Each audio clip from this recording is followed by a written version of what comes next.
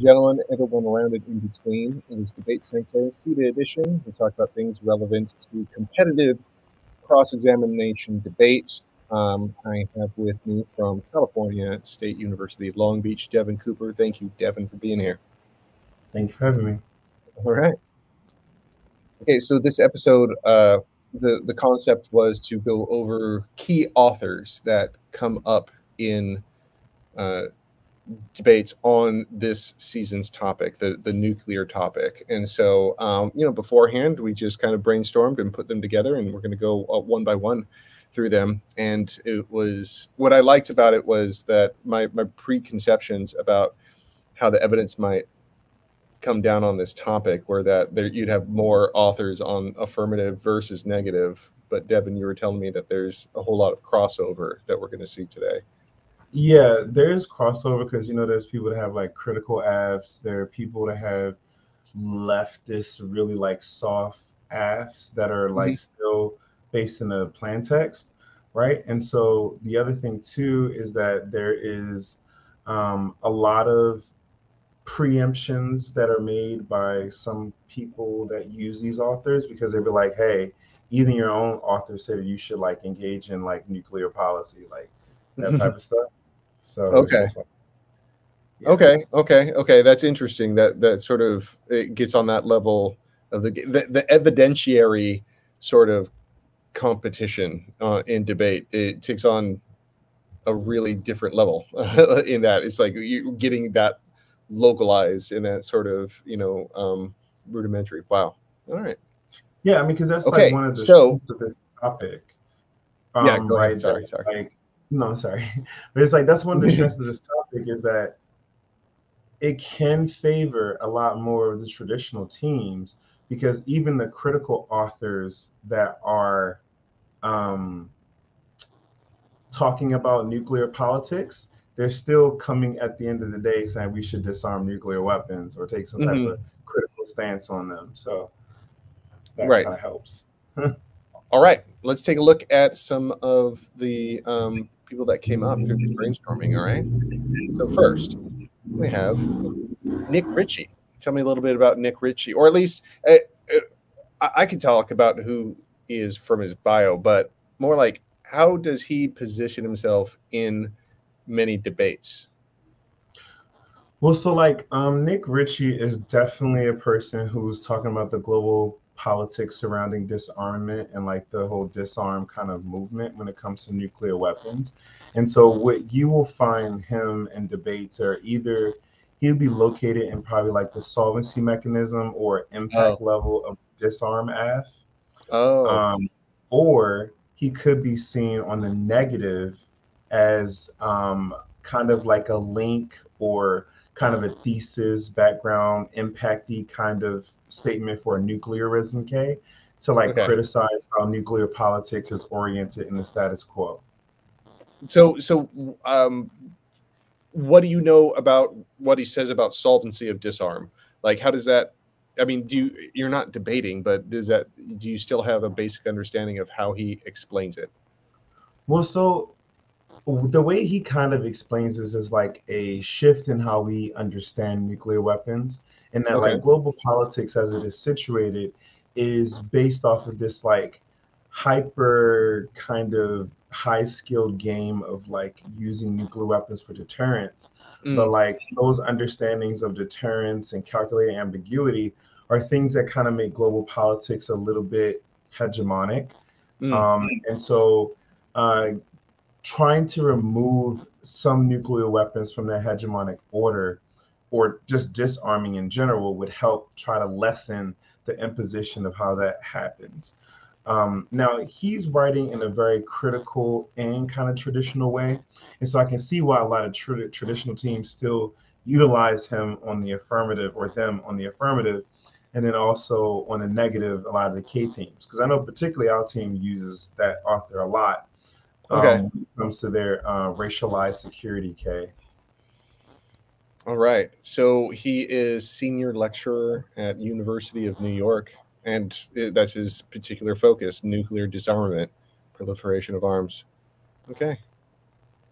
Well, you said that like it was how long ago that the topic was nuclear war, not nuclear war, weapons of mass destruction? 2009. 2009. Okay.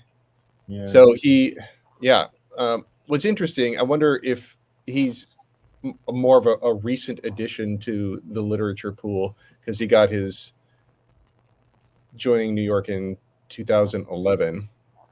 So I'm wondering a lot of his publications. I mean, he might have written something a little bit before that, but I don't remember him from that topic. Right. Like okay. Cool. So let's go on to Vincent Intondi. Okay. Where do we? Dr. Vincent Intondi. Yes. So this particular author is one that is talking about the Black contribution and perspective of nuclear weapons. And he talks a lot about the history of how nuclear weapons were protested by Black intellectuals like Lorraine Hansberry, Langston Hughes, W.B. Du Bois, right? And he's talking about that tradition as being something that is embedded in like a lot of Black scholarship and just in the Black ethic of resistance.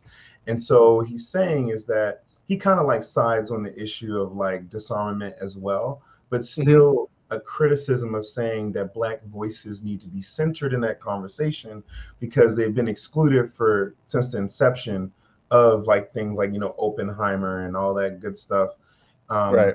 So a lot of the people that were writing in the Cold War era and during those particular times, they were not as popularized as they would be now, right? And then he was also talking about like how the contributions of literary folks and how they were writing this into their stories, like Langston Hughes was writing into a story. He made a story about this person named Simple, and like it's crazy because he's talking about like how if a nuclear bomb was to go off, the bomb shelters would be segregated, and so that Black people wouldn't even be able to get inside of them.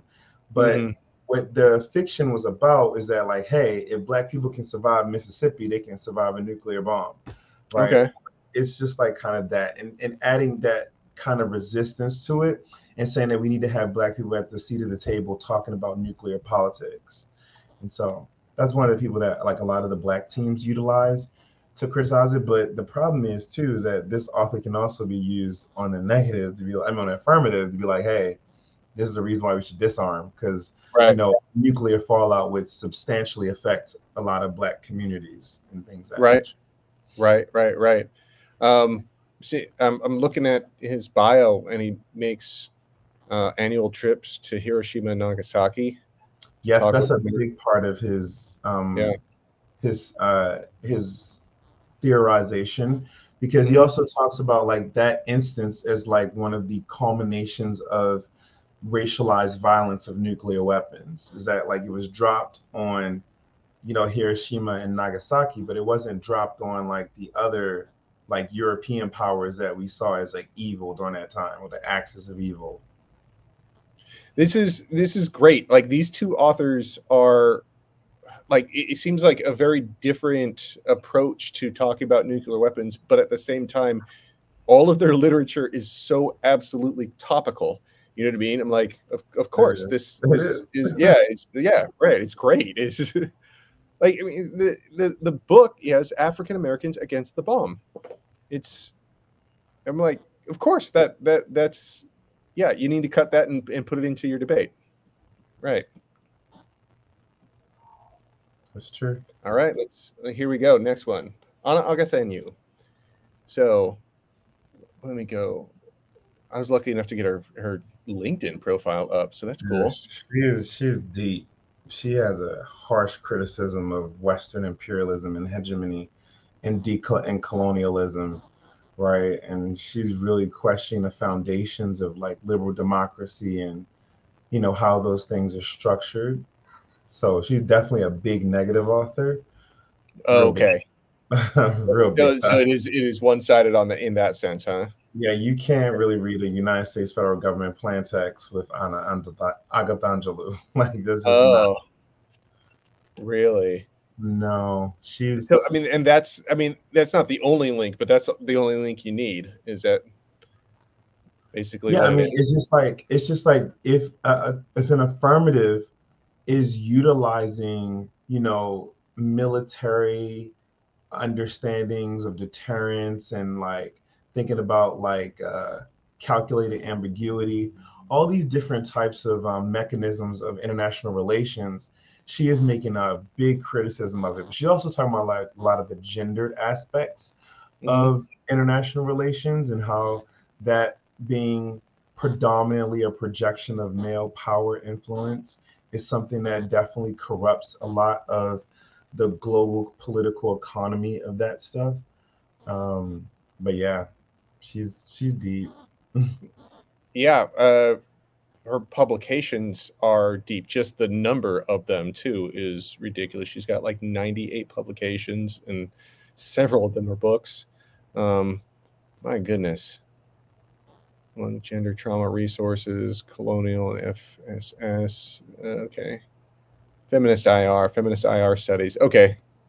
So it seems like, man,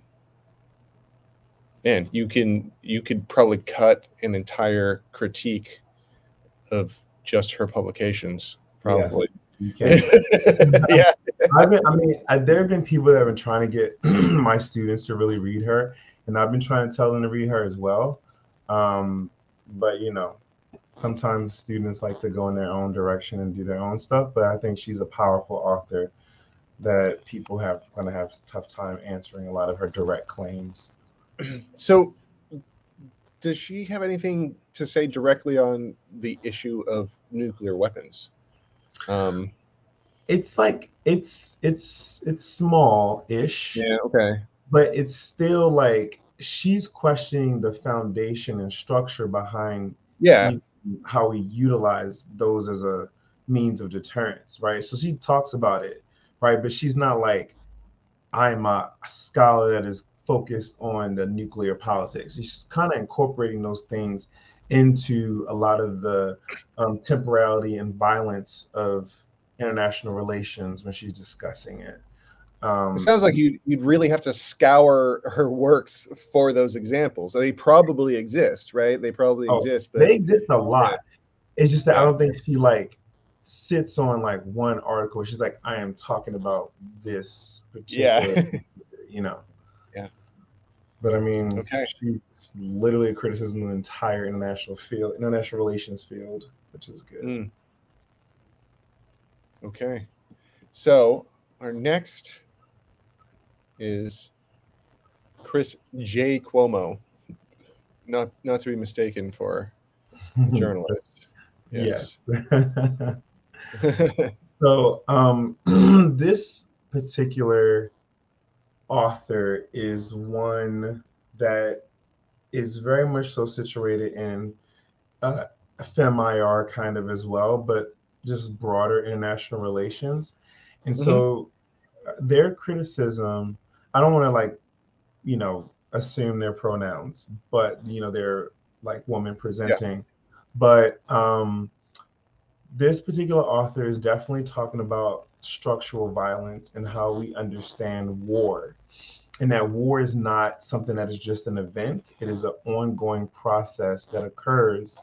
And when we try to say that when we have an absence of war, it is this understanding of a negative peace, because that understanding of peace that is situated in the commonplace understanding of not being in a state of war overlooks a lot of the structural things that people of color and indigenous folks see as a war against them, Hmm. right? And so I think that this author is also coupled along with an author named Amalade, which I'm a is lot. a person that talks about like how nuclear war, nuclear fallout has already been something that has occurred for indigenous folks or people of color. It may not be a literal, nuclear war, but things like slavery, Jim Crow, boarding school movement, all these particular things have been nuclear weapons formed against certain people of color. And that's something that's made it so the world has already ended for a lot of folks when we think about like nuclear war wiping out existence. Right. Just and she uses the language of nuclear war in some of her writings. Yes. Oh, okay. So that must be Cuomo good. does, and Amalade definitely does as well. Because Chris Cuomo is saying like, you know, a lot of us, we try to think about like when there's not hostilities of like nuclear tensions, we think that that's a good form of peace. But instead, we're not looking at the foundations of how those nuclear weapons were created in the first place and what countries had to be mined and extracted from to create those things, and where we even place nuclear waste in like a lot of indigenous and African countries. I mean, indigenous reservations, you know, indigenous land pretty much, and in like African countries, and those places had to be mined for like the particular rare earth minerals to create nuclear weapons and warheads and things of that nature. Yeah, see, she's an affiliate faculty member of the Institute for African American Studies and the Institute for Native American Studies, as well as others. But like those were the most relevant to what you were just saying right there. So it's amazing. Okay, courses. So oh, and she's a philosophy. So whereas Agathangelou was politics. Interesting. Like it's interesting the overlap between those two, or the similarities, but it also seems that those different bodies of publications conform. Yeah, I mean, you can form your own critique off of them, but being paired with things that talk more about nuclear weapons directly would even sort of, I don't know, it seems to sort of build that story a little bit more on this particular topic. Yeah, I mean, it builds the story more because it's kind of explaining a structure that has produced the logic behind how we're talking about nuclear Right. weapons. Right. And so Which I think is, you know, it's still like very important because a lot of people like to go just to the nuclear weapons authors, but not think about the complementary scholarship that exists to help explain the uniqueness question of what's going on and why nuclear weapons are the embodiment of whatever ism you want to talk about. right. Okay.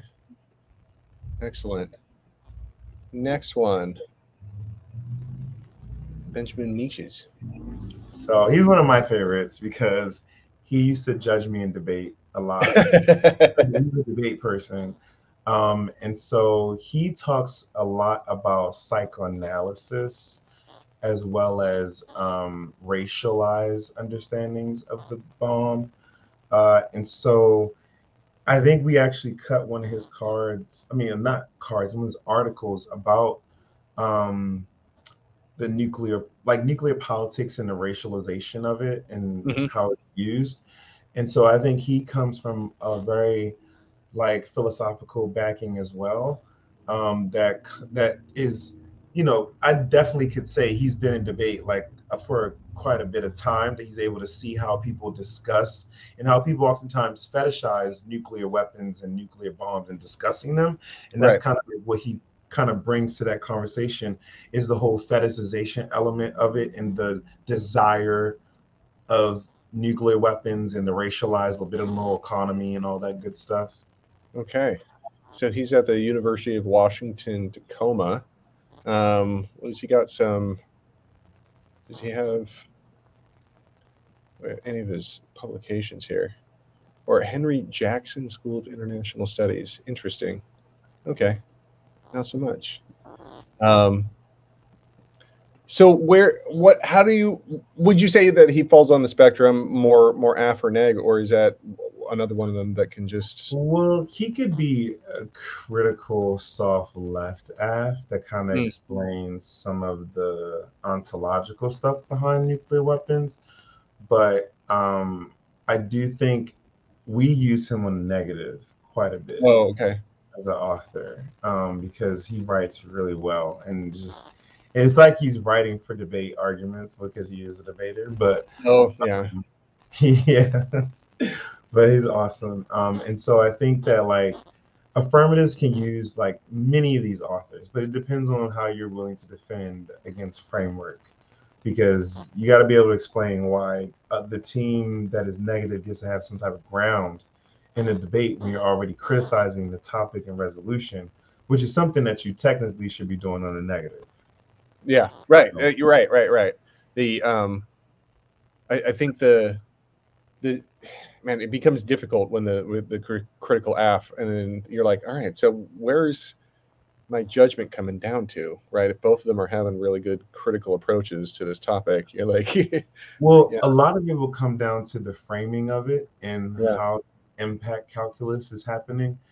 Because if you have a competing framework interpretations or competing roles of the ballot, then it comes down to that. But a lot of times people just kind of like say those things and they don't always go into nuance and try to explain why their framework produces a better form of education or a better form of resistance or whatever. And so that's kind of the problem when people are debating these types of AFs, is that they kind of just lose the permutation in a lot of ways. So, all right, we're on a good pace here. Let's take a look at this next one. Callum Lister Matheson. So he's also a former debate person, and he judged me a lot. His stuff is way deeper into the the psychoanalytic trope here, because his book, I think it's called Desiring the Bomb, Psychoanalysis in the Atomic Age, right? Yeah. And so he's really delving into that kind of analysis and the constitutive lack. And, it's just like his stuff is really dense. I'm not going to lie. And I mean, and I get it because he's like a genius, right? He's a genius. But a lot of people have used this on the affirmative to create a critical AF. I remember one year someone used, I think it was Arizona State, used this in 2009. I think it was around that time. I think, or he could have had like some other articles that they were using that he was building up to the book, but I can't remember when his book was actually published. Does it say it there? That Atomic Age? In 2019. Oh, okay, so there was an earlier book that he had that people were, or a set of articles that people were using, and I think he's culminated this into the book and has expanded onto that logic with more recent examples of what's happening, which it's like, yeah, and talking about the subjectivity of, kill robots and nuclear weapons, and yeah. So he's a former debater, and then he wrote a book about nuclear weapons. It's I mean, a lot of debaters spend a lot of time just talking about nuclear war and the prospect of it, and so it's smart to make that kind of a direction that you will build a lot of your academic career around. Yeah. And then oh man, so and they're really good debate cards. Just really hard to understand. Just really hard. You gotta have a really good advanced understanding of psychoanalysis from different avenues, which I don't. Oh yeah, I don't. No. You gotta. Yeah, sometimes the strategy is not in your strongest area, but it's still the best strategy, and so sometimes the best card is the best card, and even if it's not your strongest suit. But yeah, I just looking at the last couple of examples of authors have been this sort of like feeding back into the paper machine of debate. You know what I mean? They were using all the paper, and now they're feeding papers into it so other people can use it. So it all comes full circle. All right. Speaking of paper mills, let's see this last one. Boom. Center for Strategic and International Studies. So this really isn't an author, but it is still an incredibly important sort of source of information for nuclear topics, but any sort of international relations topic in general. All right. Global politics writ large. Yeah. They are producing knowledge as we speak about everything across the globe. And so this is a think tank. It's a, it's bipartisan for the most part. They have a very particularized understanding of global politics, where we will try to make an analysis of postures, nuclear posture, war posture, invasions, what we would be calculating as good things to do, what's the costs and benefits of doing certain actions in international context. And I think they are pretty expert at it, right? And they churn out some very interesting, in-depth articles that are definitely used in debate quite a bit, especially when it comes to things like relations with China and Russia, Middle Eastern relations, and especially what's happening right now with Gaza and Israel. Yeah. Whole conflict, because that's going to make its way into debate, like at Harvard next week. It just has to, because it's just a thing. It's like there's no way you can talk about like deterrence and nuclearism and like militarization without talking about this subject. I know there's really one team that's I know definitely going to talk about it from Baylor, a kid that I coached, and it's a really important issue to him, as it should be, because he's like Palestinian descent. But this particular institute is going to have their perspective on that particular topic. Right. And because I do see they have all these different programs. I was almost overwhelmed by it. I mean, they have dozens of different programs. I was going to focus on the project on nuclear issues, but then there's Middle East program. I'm assuming that would be where they would place their white papers if they're going to publish them. Yeah, and so analysis. Oh wow, there's just a lot of information. Absolutely. Well, now you've given me something to look at. How to get it. They have a wealth of information on this particular topic, and they definitely will answer back a lot of the authors that we've been talking about. Oh yeah. But no, a lot of the authors are also trying to criticize what they're doing. Okay. But they still have a robust response. Is there ever any interaction between authors from CSIS and some of the others that we went over, like direct? I mean, not always, but sometimes those authors will say something about this particular instance. Okay. Right. I mean, they will hint at like, neoliberal structures that are codified by think tanks that produce knowledge to justify their existence, right? And they would talk about CSIS as one of neoliberal interjections into like international politics, which is making it like more calculable for killing people of color around the globe, pretty much. Okay. Yeah, I'm looking at they got a lot of stuff on the nuclear issues, but if I pull open something, I mean, they're definitely talking about Russia a lot, because I think Russia has now started to disengage with the CTBT, which is the test ban on weapons. And I think they're starting to build or start the initial phases of building a power plant in an African country. A nuclear power plant? Russia is? Really? Yeah, because Russia and China have a lot of ties with Africa at this point. Yes. Doing things that are very interesting. But yeah, so that like a lot of this topic is going to change so much during the year, especially with this Israeli Palestinian conflict that has gotten worse. Right. So, yeah.